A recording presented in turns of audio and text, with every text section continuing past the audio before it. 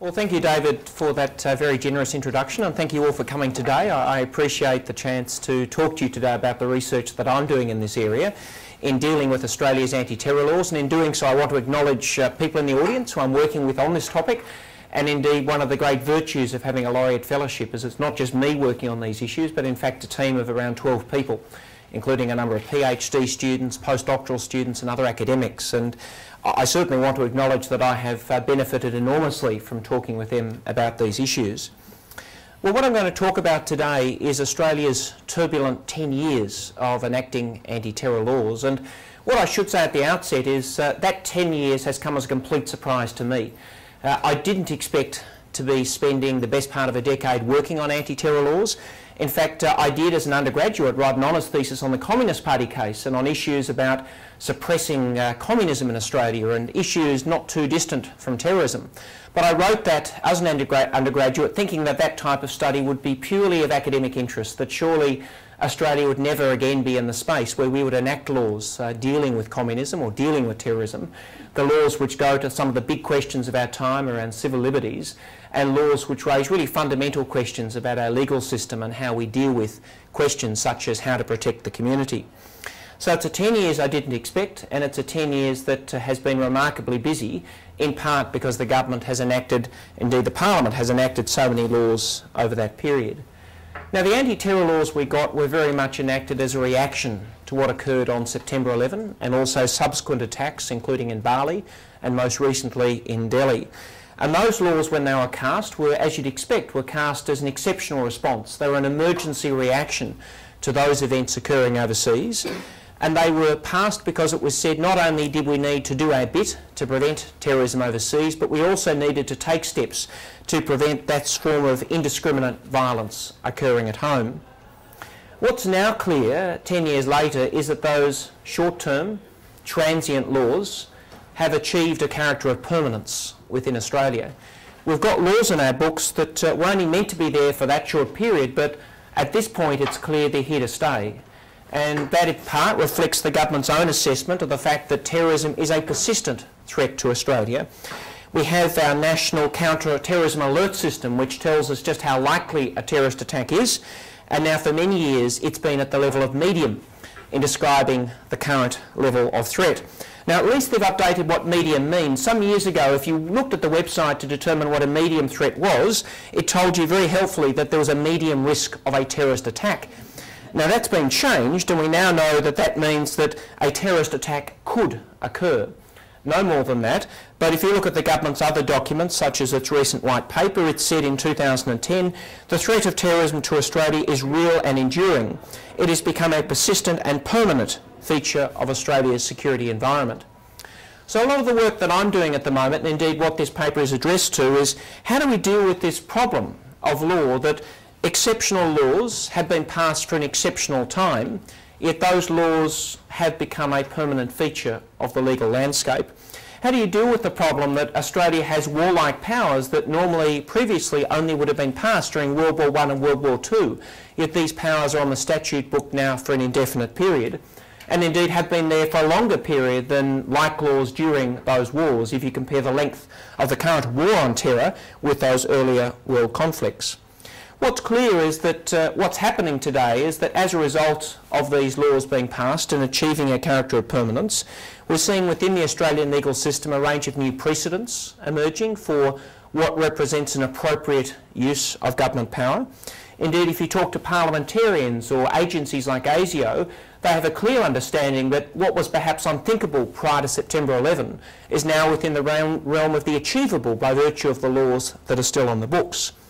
We're also seeing changed understandings of how the law should work when it comes to the rights of accused or the role of government, and new expectations and indeed political conventions when it comes to what we as a community expect from legislators when it comes to a threat such as terrorism. Overall, what we're seeing in Australia is the exceptional becoming normal. And as a result, the laws that I'm going to talk to are being copied in other aspects of our legal system when it comes to issues such as bail, or even the debate over bikie laws in Australia, where we've seen the control order regime develop for terrorists being applied in South Australia, Queensland and New South Wales. And indeed in South Australia, the Premier there went so far as to say that bikies are their terrorists and it's entirely appropriate to copy anti-terror measures when dealing with bikies within their community. What I'm going to do today in this lecture is really describe two things. The first thing is I want to actually catalogue and describe what's happened. So much has happened so quickly, even though it's only been for a decade, that in fact nobody has really got a clear sense of what's been done when it comes to the making of anti-terror laws in Australia. Before this paper, I only had a sense developed from the writing of many submissions and the fact that it's been a busy time, but I'm going to give you a more concrete sense. And secondly, with the perspective of a decade, I want to draw some lessons. What can we learn from this 10-year period, and in particular, what can we learn for the future when it comes to the presence of these anti-terror laws in our books? Well, turning then to the first topic, describing what's happened, if we turn to September 11, 2001, at that point Australia had no national laws directed specifically to terrorism on our statute book.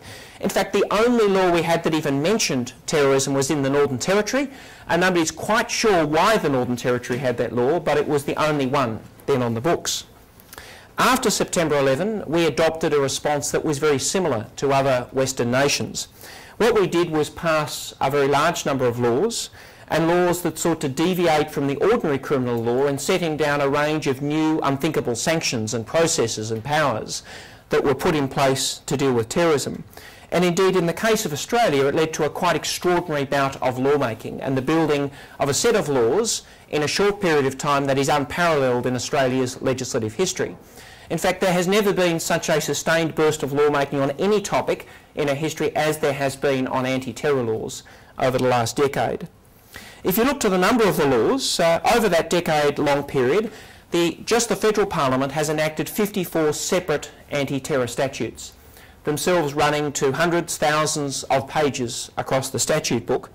Most of these, in fact almost all of them, were passed during the Howard government up until the end of 2007.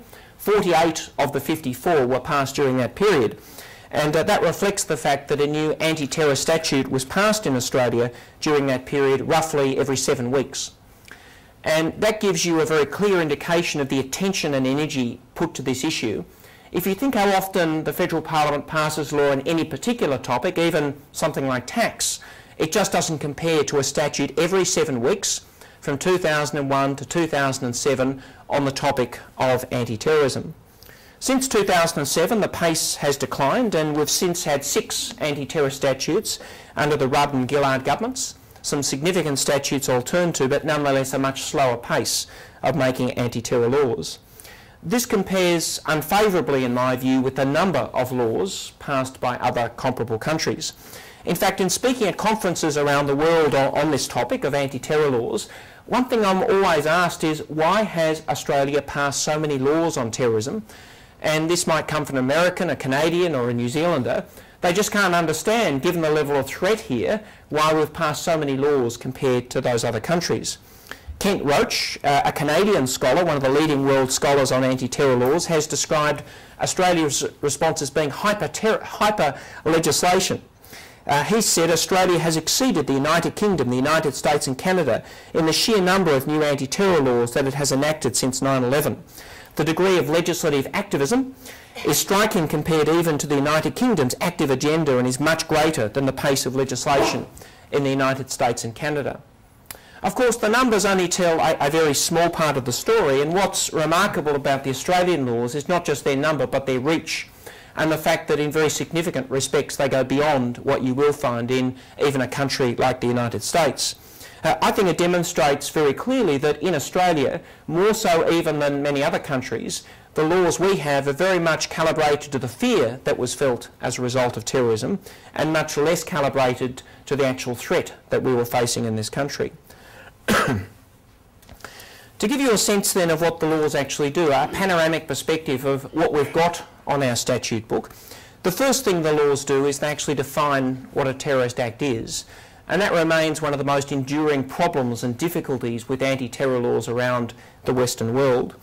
The laws fix upon the fact that you commit an act which might harm an electronic installation, damage property or injure individuals, and you do that act for a political, religious or ideological cause. And you do it in a way that's designed to intimidate or coerce the government or a section of the public. The most controversial aspect of that is it positively labels an act terrorism because of its religious element, or its ideological element, or because of its political element. And that's a very unusual part of our law in fixing upon an issue of motive or why an act was committed, as opposed to leaving that out of the agenda. And of course, if you think about that definition, it's very broad. There's no exception there for a freedom fighter. And indeed, there's no doubt that Nelson Mandela is a terrorist under Australia's anti-terror laws. He was called a terrorist by Margaret Thatcher, and indeed he undertook an at times violent campaign against the apartheid regime in South Africa. And Australia's definition does extend internationally just as it does domestically. The definition that we've got and elsewhere has caused a number of problems. In the United Kingdom, for example, prosecutions were brought with regard some years ago to people in Libya seeking to depose Colonel Gaddafi on the basis that they are undoubtedly terrorists under these type of definitions. Those prosecutions have become somewhat embarrassing in light of recent events in Libya, but there's still no doubt that the rebels in Libya are terrorists under our definition. They are people engaged in a political or religious or ideological cause, and they're doing so in a way that is injuring people, and they're doing so in a way that is very clearly designed to intimidate, coerce or even displace a government. The second thing the laws do is set down a range of offences relating to terrorism. Of course, there's a new offence of committing a terrorist act, but the real work of the offences is done with regard to preparation for a terrorist attack. And the bulk of the offences go to things such as receiving training with respect to terrorism, or providing documents or handling documents, or my own favourite is possessing a thing connected with terrorism, with thing not actually defined in any way in the legislation. And these are offences, including the preparation offences, where penalties of up to life imprisonment result. We have a prescription regime where the Commonwealth can ban organisations on the decision of the Commonwealth Attorney-General, not a court, and individuals connected with those organisations can be jailed for lengthy periods, including not just members of an organisation but informal members of an organisation. Again, a non-defined term, but it's clear that you don't need to be a member, but you might just be associated in some way, and you can lead to yourself being jailed. We have financing offences, and they include life penalties for things such as collecting funds for terrorist organisations. And we have a series of offences relating to speech and acts that seek to stop what people say.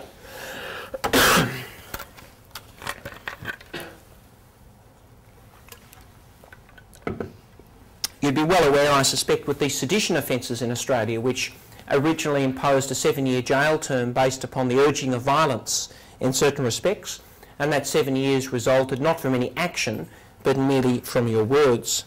We've also got, as part of these speech offences, new classification rules whereby books, films and the like can be banned or censored because they advocate the doing of a terrorist act. But the advocating is very broadly defined. It includes any book that actually praises terrorism, including Nelson Mandela or any of the things I've talked about, in a way that leads to a risk that any person, regardless of their age or mental impairment, might decide thereby to engage in a terrorist act. And that's a remarkable provision, given as lawyers we're used to the law but working around a reasonable person who would do this or that. This provision lets books and other things be censored on the basis of how a person with a mental impairment might relate to that book or other thing. And the Act, lest there's any doubting, goes on to say mental impairment includes severe psychoses and a range of afflictions. And you can imagine how difficult that is to comply with. How do you determine whether your book might lead someone with a serious mental illness to commit a terrorist act when, by its nature, it involves a level of illness and irrationality? We've also got further means by which organisations can be banned for advocating or praising terrorists. Indeed, some years ago there was the real prospect that the Australian National University could have been banned as a terrorist organisation. It gave an honorary degree to Nelson Mandela, and in doing so praised him widely for his fight against apartheid. What that type of provision shows is that the problem here is one of overbreadth throughout these laws, and indeed it relies upon a wise and sensible application of the laws.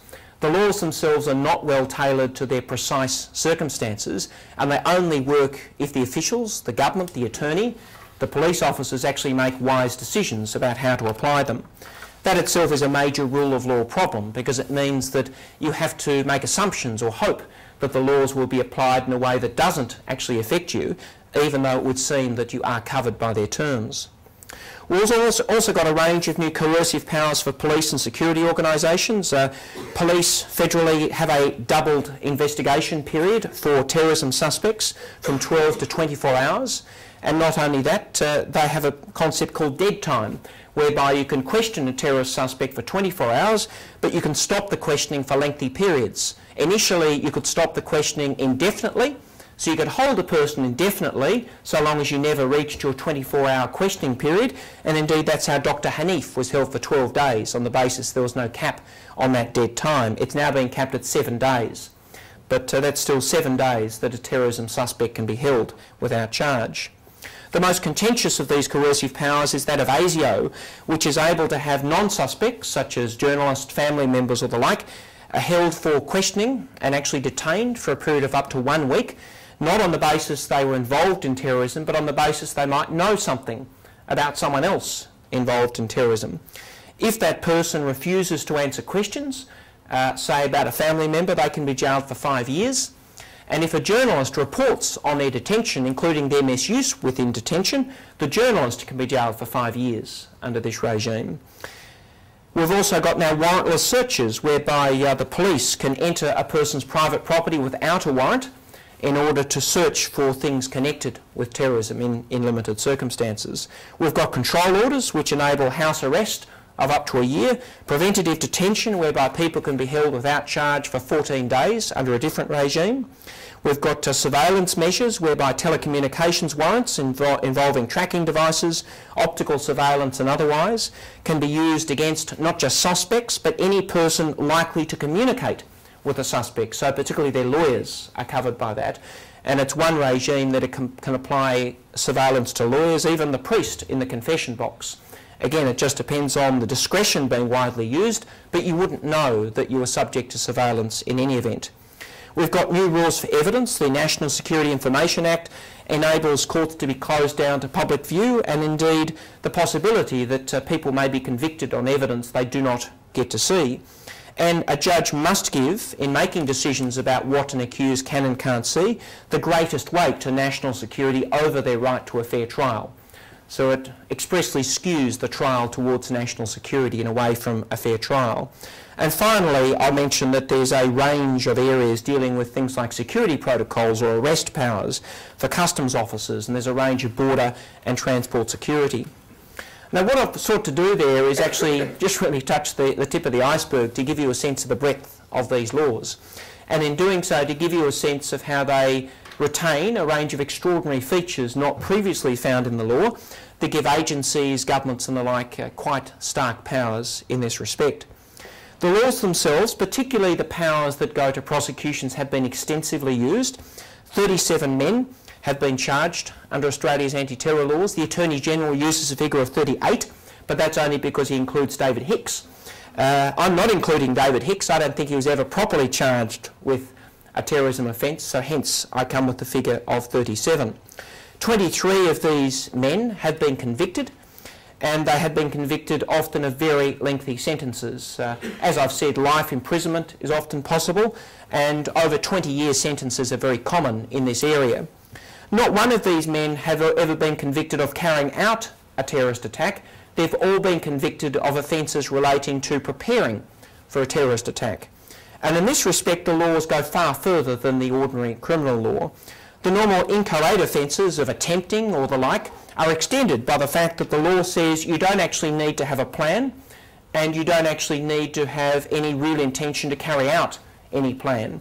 It's simply enough that you undertake any acts that prepare for what may or may not in the future turn out to be an act of terrorism. In one trial, for example, in Sydney, a Justice Wheely, in sentencing 5 men, noted the fact that they hadn't reached any conclusion as to the nature of the attack. They had not reached any decision to harm anyone. They did not have any plan, yet under the laws it was regarded as a very serious offence, and they were all jailed for over 20-year periods.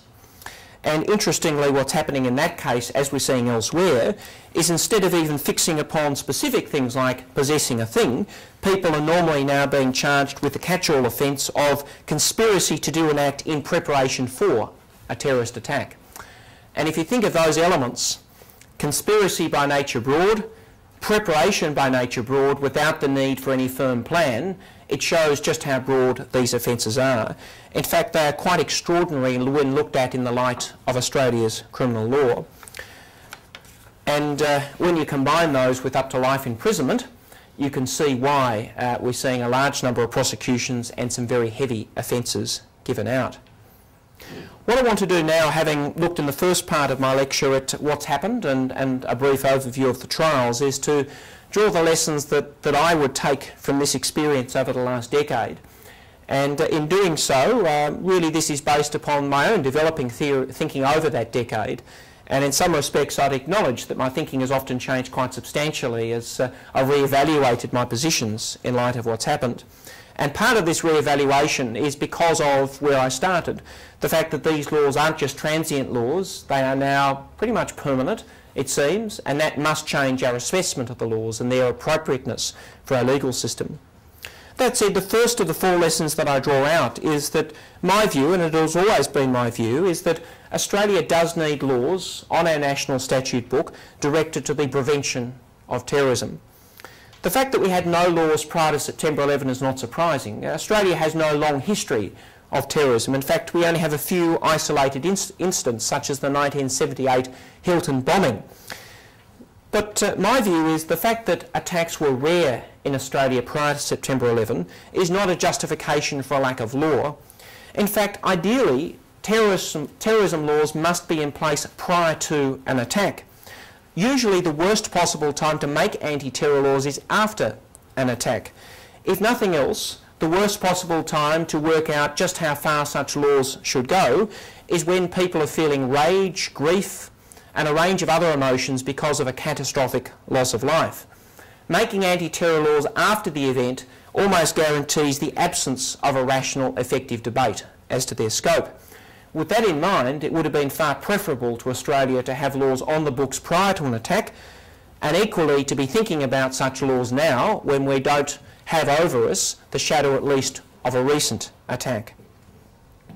It has been argued very forcefully by a number of people, including eminent criminal lawyers, that Australia didn't need new laws because we had extensive criminal laws already on the books.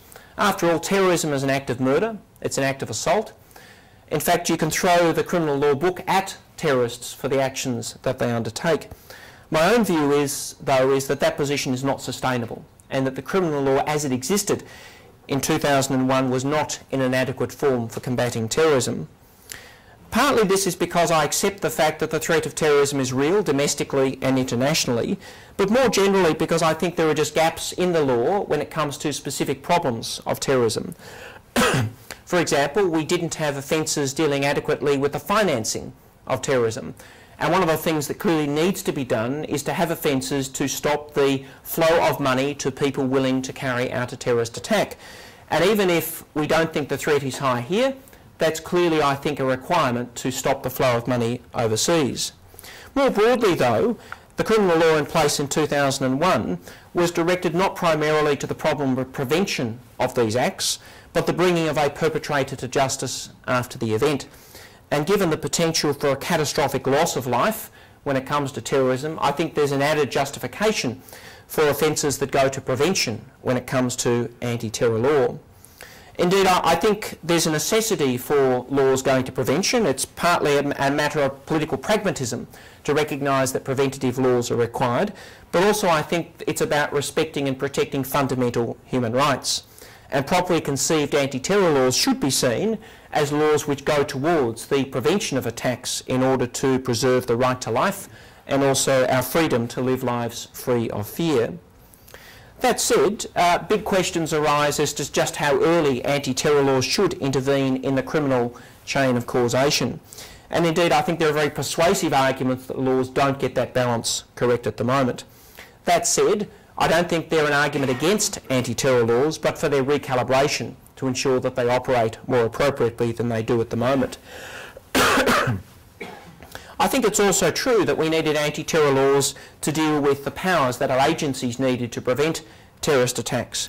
And in particular, we lacked laws going especially to the problem of groups or cells of terrorists. we lacked laws that actually dealt with the group aspect of terrorism, and agencies needed powers to disrupt those groups and to do so in ways that the existing law did not then provide. This again is an issue of proportionality, and in my view any of these powers must be subject to strict and transparent safeguards enforced by independent agencies, and there are significant problems in that respect. I think also there's arguments that Australia was justified in enacting new laws because of our obligations internationally. Resolution 1373 charged Australia and other nations in the aftermath of the September 11 attacks to take the necessary steps to prevent the commission of terrorist acts by ensuring that terrorist acts are established as serious criminal offences in domestic laws and regulations. And even though we had many criminal laws, we had very few going to the problem of prevention as opposed to other matters. Finally, I think that these laws were justified, or at least a form of laws were justified, because of their moral dimension.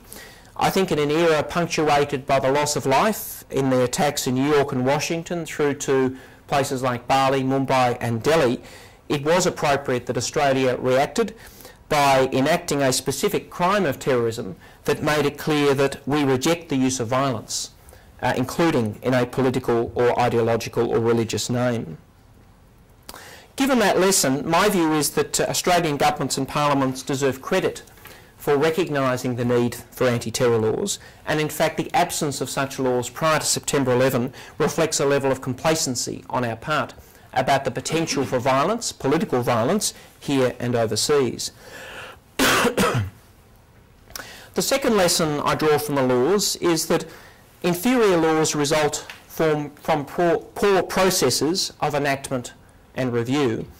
Australia needed a regime of anti-terror law, but often we didn't need the laws we actually got. And in part this reflects the fact that the laws we actually got were made through a very poor process of enactment. The first set of anti-terror laws set a very bad precedent in this respect. In the aftermath of September 11, we had laws introduced into the House of Representatives on 12 March 2002 dealing with major issues such as the banning of organisation and the criminalisation of terrorism, and they were forced through the House of Representatives the next day. The laws demonstrate a common theme that applied at least until the end of the Howard government, and that is that people sponsoring new anti-terror measures sought to see them passed by Parliament as quickly as possible and with as little scrutiny as possible. In fact, in particular, after the Howard government gained power in the Senate after the 2004 election, there was an almost complete disregard for parliamentary processes and a willingness to ride roughshod over parliamentary process to get laws passed in record time. The best example of this, and there are many, was the law introduced into Parliament in 2005 after the London bombings. That law was introduced into Parliament on 3 November 2005, and Attorney General Philip Ruddock said that the law had to be passed by Christmas. It was a law dealing with control orders, sedition, preventative detention, and indeed a host of the most contentious aspects of our anti-terror laws. The government, with power in both chambers, forced the legislation through. It had a very short inquiry by a Senate committee, which gave people like myself who wanted to analyse and make a submission on this enormous bill only 6 days to do so. In the end, the legislation was passed on 7 December, just over a month later, in plenty of time for Christmas. One of the consequences, though, of the law was that even at the point of its enactment, it was widely recognised, including by members of the government, that the law was flawed. The best example of that was the new sedition offence. And what the government did was, instead of delaying enactment to get the sedition offence correct, was they agreed upon enactment they would refer the sedition offence to the Australian Law Reform Commission so that it could help them or advise on proper drafting of the offence with a view to repairing what had just been enacted. It meant we had this process of backwards lawmaking. Make the law first, then refer it to an inquiry to determine what form the law should take, while a flawed law all the while remains on the statute book containing 7-year jail terms for speech. The Law Reform Commission reported in July 2006, in a very short time frame. It recommended extensive amendment due to major flaws and problems, including the absence of defences for things like academic conduct or even comedy, but there was no desire to implement those changes.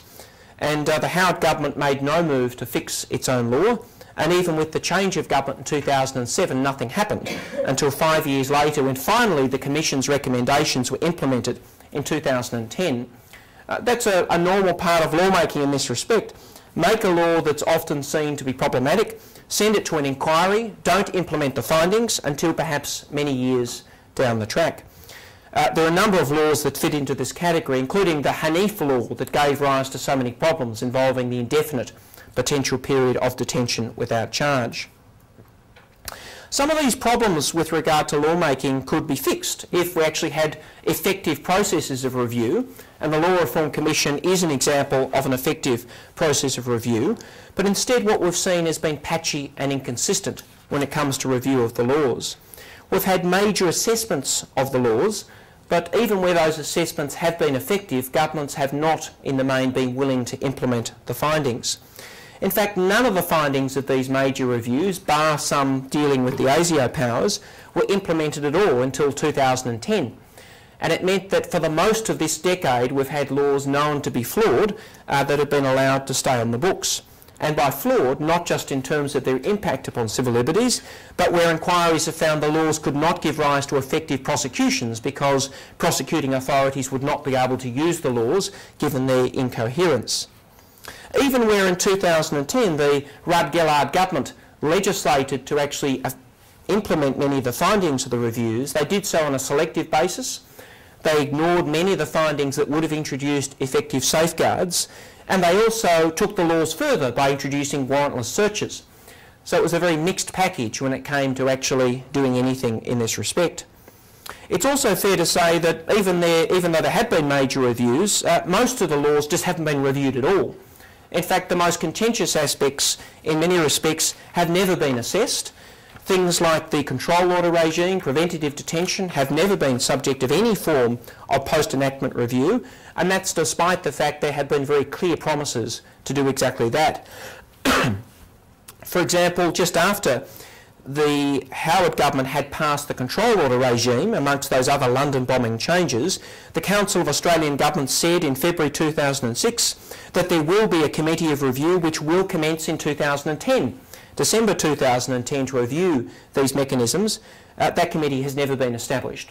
And it's an example of how promises are made to review. Indeed, those promises are often part of the price of enactment, yet those promises are not followed up upon. What we do have in what is one of the rare positive developments in this regard is the establishment of an independent national security legislation monitor. That was passed last year, and in April 2011 the post was filled by Sydney barrister Brett Walker. He has undoubted capacity to do this job well in providing oversight across the anti-terror laws, but unfortunately the post was not filled for over a year, and it's not clear that there will be a political willingness to actually follow up on whatever sensible recommendations he has. Overall, the problem in this area demonstrates, if nothing else, that we have seen a real political reluctance to revisit anti-terror laws once enacted, and that laws enacted usually often in undue haste have been reviewed rarely and repaired sometimes or most often not at all. The third lesson about the anti-terror laws is that the lack of human rights safeguards in Australia has had a major impact in enabling the enactment of disproportionate laws. And in fact, in this respect, Australia's laws, I think, are calibrated much more, as I've said, to the level of fear people have felt and less so to the level of threat that we've actually faced. It's not surprising that at a time of anger, fear and grief that politicians are forced to respond by acting with regard to new laws. In these circumstances, human rights standards play a really valuable role. They provide a yardstick that actually forces us to remember values within our democracy that we should only depart from at our peril. This actually can provide some, if I would recognise limited use, when politicians say they must enact tough laws and do whatever it takes to stop a future terrorist attack. Indeed, a more significant benefit of human rights protection isn't even at the time of the enactment of laws, but that they provide a trigger and mechanism for the reassessment of the laws after the event. The experience of the United States, Canada and the like shows that in the face of something as catastrophic as September 11, we need to be realistic about just how effective legal sanctions about human rights will be in blunting the excesses of the laws, But what's equally clear after the event is that those same protections can be immensely helpful in providing a reassessment at a more rational moment in our public life about the appropriateness of those laws. In the United Kingdom, for example, the Cameron government, elected in 2010, has engaged in a major reassessment of its laws. It's actually got in Parliament a Protection of Liberties Bill, which is designed to reassess, recast things like control orders, to actually bring them into line more appropriately with the democratic sanctions and safeguards within that system. What's important for us is we copied their control order regime. The UK at the moment has legislation that would abolish that regime and actually replace it with something far less intrusive, yet there's no domestic debate in Australia about responding even to the fact that we'll be left with a regime that is regarded as discredited in the country that first adopted it. Not only that, we adopted their regime without even adopting their safeguards. And indeed there are a number of court cases in the United Kingdom which have been very important in limiting the use of their control orders that would be impossible in Australia because of the absence of a Human Rights Act or Bill of Rights. What this means is that Australia is actually alone in the democratic world in not having any domestic reference point at the national level for the human rights that we ought to consider in enacting anti-terror laws. We have a system whereby the role of judges is at the best at the margins of the debate, and legislators have nothing on the books that they must consider in enacting these laws. And this has a really dramatic impact upon how the laws are made and on the final form of the laws. When it comes to the making of the laws, I remember, for example, appearing before a Senate inquiry where a group before me, the International Commission of Jurists, was giving evidence about international human rights standards and how they should impact on ASIO's new powers. That evidence was not received well. I remember it was actually Kim Beazley who said in that committee, can you give us something we can actually use? We need something Australian that is relevant to making this decision. They weren't able to provide that. There wasn't the international implementation of these domestically, and their evidence was actually ended early on the basis that international human rights standards are not appropriate for actually casting these laws. I followed, ditched all my human rights material and went simply for the separation of powers and things that fit within the Australian legal system, and we extensively used ultimately in the committee's report. But of course the separation of powers are very limited use in this context. They don't provide things like freedom from arbitrary detention, they don't provide clear protections for freedom of speech, and on that and many other occasions the absence of human rights has been telling. One result is that we do actually have laws on our books that would be unthinkable, if not constitutionally impossible, in other countries. No other nation has anything like Australia's attempt to enact a sedition law, and no other democratic nation has anything like the ASIO power that enables non-suspect citizens to be detained for intelligence gathering purposes. In fact, this is one of those provisions, the ASIO provision, where internationally people keep saying, can you tell us exactly what it does? It just doesn't make any sense. Surely you couldn't have that in a country like Australia. You couldn't have conceived of anything like that even in the context of making the Patriot Act in the United States. More broadly, we have a range of powers that just don't have the same safeguards as you find in other countries. What this shows is in Australia that we, uniquely in the democratic world, don't have legal protections around human rights in this respect, but when we ask what are the checks and balances, the safeguards when it comes to the making of our anti-terror laws, the key and often only safeguard is that we must rely upon the good judgment and self-restraint of our legislators. When that goes missing, as it often does, particularly after an attack, we're simply left with a capacity for Parliament to enact whatever laws it wishes in response to the community's demand to do whatever it takes in meeting the threat of terrorism. Suffice it to say, I don't think this has proved to be a check and balance that's been effective in Australia in the making of these laws. The fourth and final lesson is that even though I believe anti-terror law has a role to play in protecting the community, it's clear that these laws come with significant costs. In particular, these laws do and have given rise to grievance in sections of the community where they feel that members have been unfairly picked upon, singled out or ostracised. This sense of grievance has been magnified by the exceptional nature of the laws and what has often been a heavy-handed government and media response to their use against people in the community.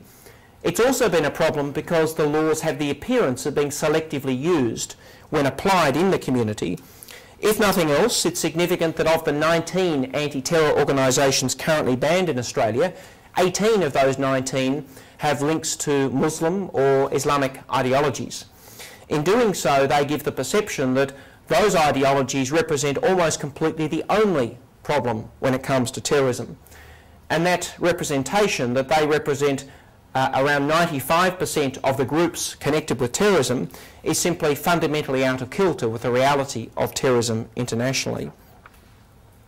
The problem here is that these costs in producing what can be strong extreme reactions to the laws themselves is actually what terrorism seeks to achieve.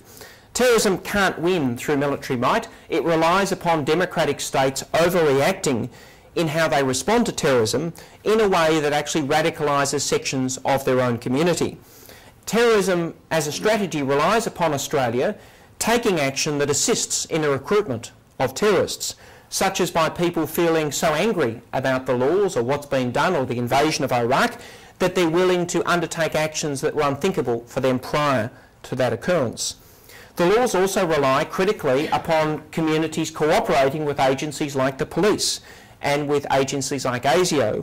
If people feel angry about the laws or they feel as if they've been singled out, they're far less likely to engage in what is a really vital community intelligence operation. Now, these problems can be met or minimised by having fair laws that operate not selectively but appropriately across the community. But even then, there's certainly a risk still that it will lead to a strong community counter-reaction. And that means that the laws themselves can on occasion become part of the problem and not the solution. They can actually contribute to radicalisation and the growth of domestic extremism. And this has been especially recognised in the United Kingdom, where their problems of homegrown terrorism are seen as very much a reaction not just to particular ideological causes, but to the actions of their laws in their governments, in things like the invasion of Iraq, or in things such as what can be, even there, their heavy-handed anti-terror laws. This gives rise to a need that anti-terror laws must be matched by a broader range of community strategies if they're to be effective. And here, unfortunately, federal governments have come relatively late to the realisation that the laws themselves cannot do all of the work. It was only in 2010 in the Counter-Terrorism White Paper that we saw a specific development of a domestic violent extremism policy and money in the budget of that year for developing those programs.